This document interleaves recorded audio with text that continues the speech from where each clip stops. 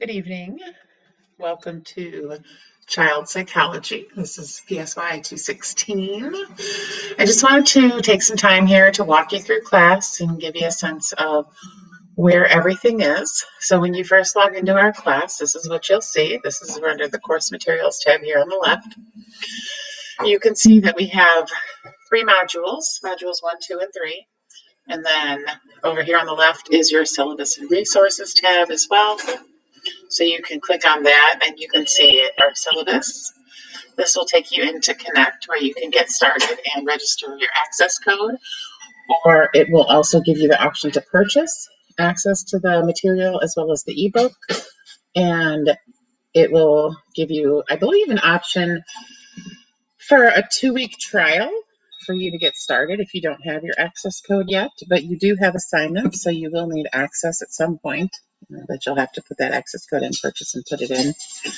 There is information on APA. There's a template. There's examples of what references look like in APA. So that's some other information. And then this course schedule is also in your syllabus, but this is, just kind of a quick shot of what it is that you're doing week by week. So you can see the dates are on here. All of your due dates are listed, what assignments you have. So basically, if you have a discussion, there's 2 dates that you have to remember each week. You have assignments due every week on Sunday. Okay, so like the Chapter 1 Smart Book and the Child Theorist Worksheet would be due Sunday the 29th. And then your discussions, anytime you have a discussion, I want you to post the first discussion post by Wednesday. Okay, so all of your dates here are for Wednesday evenings, and then do 2 replies to your classmates by Sunday. Okay, so that's how each week is set up.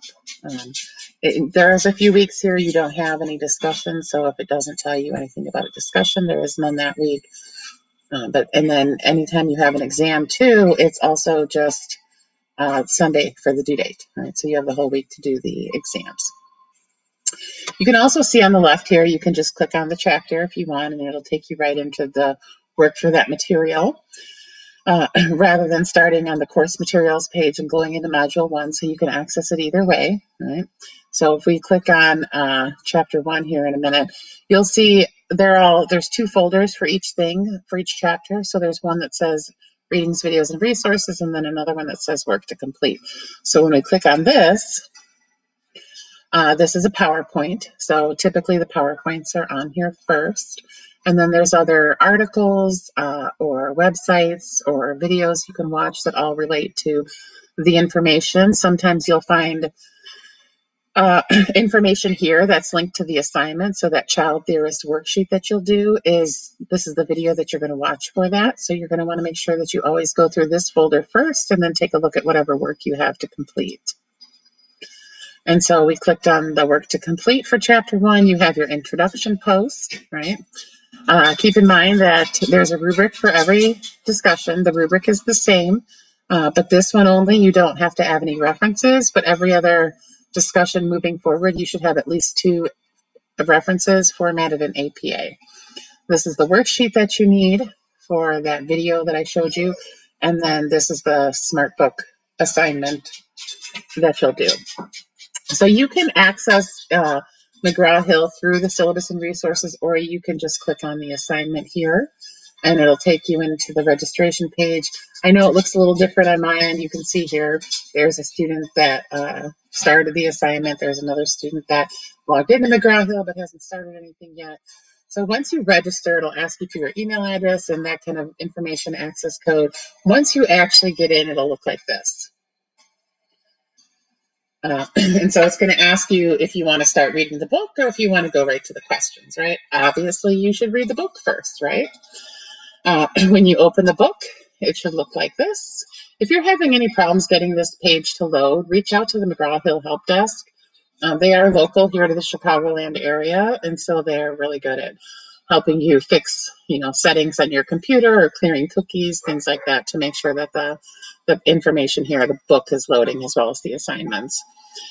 So this is just as if you had a hard copy of your textbook in front of you. You can see there's a table of contents, so you can bounce around.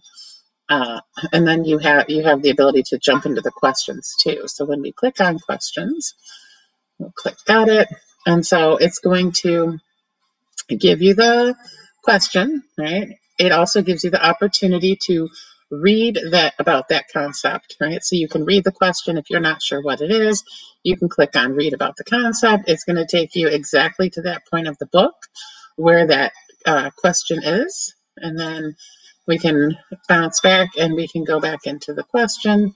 So let's just say this one, right? And you can see at the bottom, it wants you to rate your confidence level. So you can say, you know, if you're super confident and you know it, say high. If you're, maybe this is right, maybe not, say medium. And if you're absolutely not sure, say low. And what this system does is it kind of tracks where you're at, because every student learns and understands material different. And so if you're honest with your confidence level down here, then you, it tells the system, well, this person, you know, was highly confident, but they got it wrong. So maybe they need a little bit more practice. And then it'll kind of, you know, gauge your questions and take you to parts of the book that, you know, focus on your problem areas. Okay. You will get the full points for this assignment as long as these bars up here at the top are full. So let's click on high. And it says that we got it wrong. It told us what the correct answer is, right? And now we're going to go to the next question. But you're going to see there's nothing filled in here at the top with the bars on the top left-hand side where it says 0 of 17 concepts. And so that's because we got it wrong, right? So let's click next question. And then culture, gender, ethnicity, and socioeconomic status are blank components of development. We pick whichever one we think that this one relates to. If we are, you know, we choose our answer. If we are super confident, we hit high. If you're not, you can go in and read about it, or you can click medium or low, and it says we got it right. Right? Tells you got it right. Some of these are multiple choice, some are drag and drop, some are put them in order, some are fill in the blank, some are true, false. Like there's a variety of question styles in here, but you can always go in and read about the concept first. And now you can see at the top left, we have our little blue mark up here. And so that shows us that we made progress. So as long as your bar gets filled, it doesn't matter if you answer 20 questions or 100 questions. We just want this to be filled, and then the system knows that you've mastered the concepts and you've gotten all the concept questions right, and it'll have you know you're done with the assignment, you're complete with the assignment. Okay, so that's what it looks like. It also recognizes some spelling errors too, so if you're close, you know, it'll still give you the credit, but it'll also give you the correct spelling. But it won't mark it wrong. So you're not, even if you answer 20 questions and you get 20 questions wrong, it's not taking off points, but it's going to keep asking you those concepts until you master it, which is, you know, why it's always good to go and read the assignment first, right? So let's go back out. We're going to exit the assignment, and we're going to go back to Blackboard. Okay, so that's how we, you know, access SmartBook and, you know, put your access code in, register for that. What else do we need to know? You can click on discussion board and you can see all the discussions. You can see there's a couple students that already posted information in here, but my suggestion to you is not to necessarily jump to the discussion board tab, but to really stay in these module folders, because then you're going to ensure that you do the work every time, you know, and that you're not missing anything. So this is all of our assignments for chapter 2. You can see we've got the SmartBook. It tells you the due dates, our discussion, and then this is the Bronfenbrenner assignment. And if you remember back from the readings, videos, and resources for chapter 1, there is also information here about Bronfenbrenner. So, and you'll find the information in your book too. Okay, but this is the idea of how you want to do it. You can see I clicked module 1 here, and it just kind of gave me an overview. There's 3 chapters. Your exam is in here. So that's what we, you know, want to make sure that we're focusing on.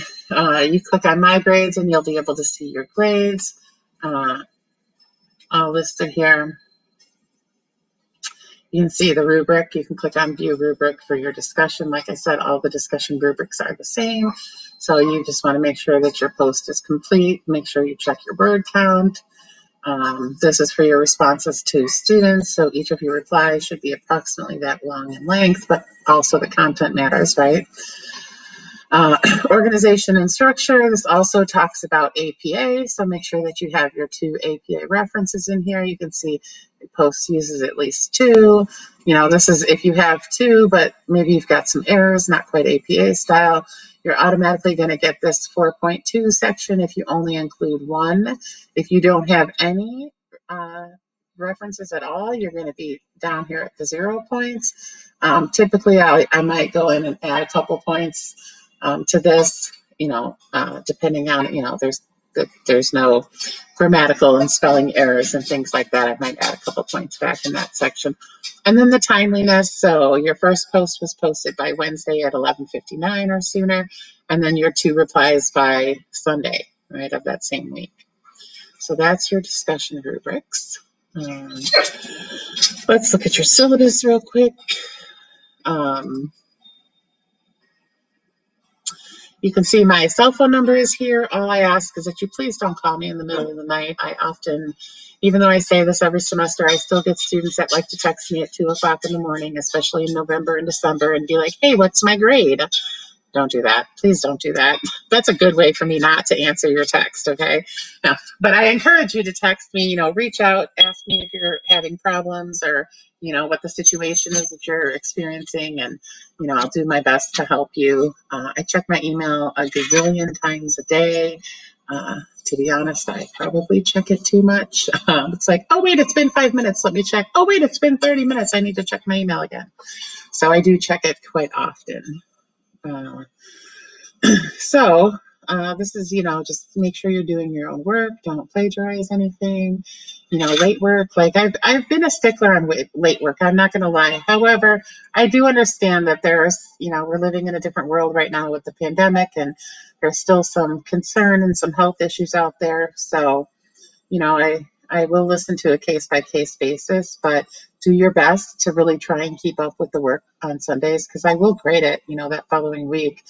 Usually the first part of the week, I try and grade things. I try and get everything in by Friday or Saturday of that week, so that you have a sense of, changes or, how to improve your grades, things like that.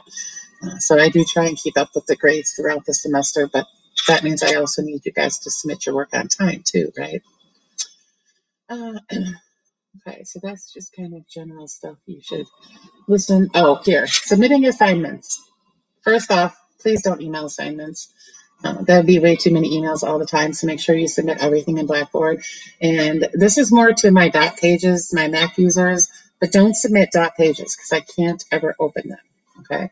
So make sure you save it as a dot doc or dot docx or RTF or even a PDF if you need to, okay? But please watch that. And don't submit Google Docs either, because often those are locked and I can't get into those. So, stick with something that's PC compatible for submissions. And then like for your discussions, and I think some of your journals and some of your writing assignments too, you can write into Blackboard, but there are some things that you'll want to do in like a Word document format. This is kind of a breakdown of your assignments, your SmartBook assignments. You have some Quest assignments. I'll go back and show you that in a minute. And then your discussions as well as your exams. Okay, so how many points we have total in the class, and then there's your course schedule again. So that's just kind of a quick synopsis of your syllabus. And then let me go back in here and we'll see when there's a Quest assignment too. So your first Quest is Gabby here. So this is for chapter 5. So let's go up here to the work to complete for chapters 5 and 6. So let's click on Quest for Gabby. You can see this assignment too is a little bit lengthier, which is why, you have like a month to do it, almost a month to do this. So it's always good to look at some of the assignments ahead of time to get a sense of how long it's going to take you to do something. So let's click on Quest. And no, that's your student stuff. I'm trying to see how I can view this from the student's perspective, but I don't see how to do that here. Let me click on the Home tab and go down to Quest and see if I can. No, that didn't help me either. I like to preview this like a student would preview it.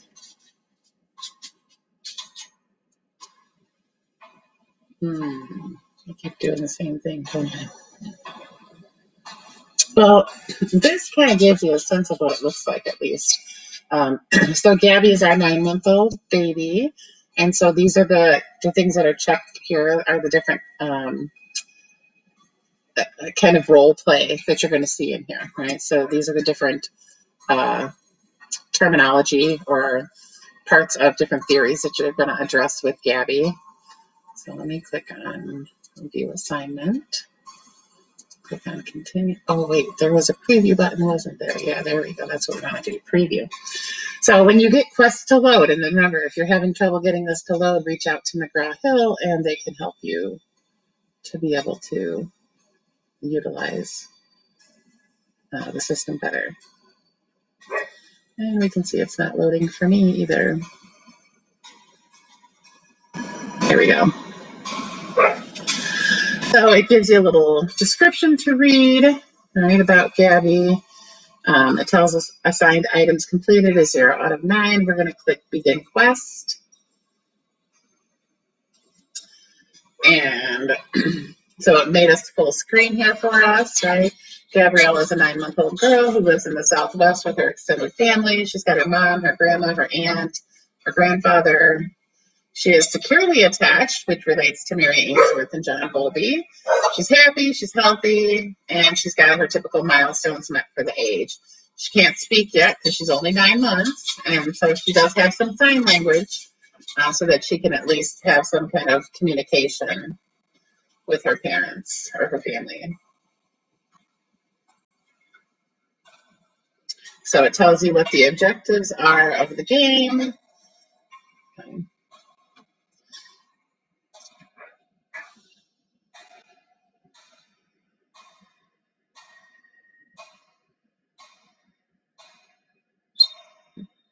So this system kind of gives you that gaming technique, that gaming, kind of play or feel for those of you that like to play video games. So we get to look around a little bit and kind of see the layout of the house and, where people are. I clicked on my mouse, my tab, so we can view the objectives, we can view the descriptions, we can click begin. So we played as Gabriella, view all the achievements. So I clicked my mouse and we can see Gabby's crawling.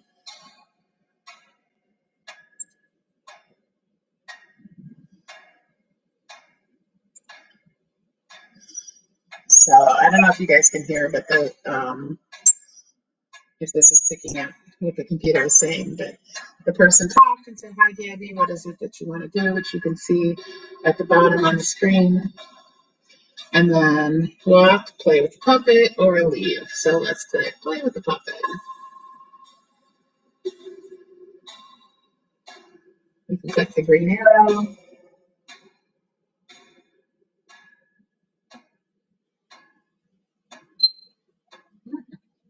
She's walking. She seemed to be walking at 9 months. 8 months is typically the youngest, but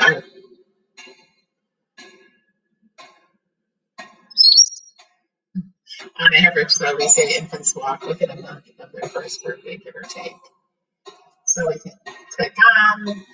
We got the gross motor skills for the monkey because we got up and walked towards it. We got another achievement. Close that off. So we're just, kind of Xing and clicking on different things to see, what's going on. So that's just to kind of give you a sense of what this game is about. Okay. I'm going to close that out. Click continue. Make sure you have 3 attempts at it too to make sure you get it right. It's like that with all of your quests. All right, so that is quest. So your SmartBook assignments and your quests are the different ones that you will have throughout the semester that are from the SmartBook. That's your syllabus again. All right, so that's just kind of a sense. You can see faculty information. Here again is my information. This is typically when I'm available to meet with students or talk on the phone or Zoom if it is so desired. Otherwise, I'm also available really during the week, so feel free to reach out. I can always jump on Zoom and help you guys out, or we can talk on the phone, or if you want to text me, you can do that anytime. You can send me an email anytime, right? With the exception of that middle of the night time with my phone, okay? But you can email anytime. That doesn't bother me, but just watch that texting and calling so late at night. All right, so that is just a general introduction. This is where everything is, kind of how I suggest you maneuver the class. If you have any questions, feel free to reach out. And I will be in touch via Blackboard with all of you. So I hope you have a great semester, not just in this class, but all of your classes. And let me know how I can help along the way. You guys have a great night. Bye-bye.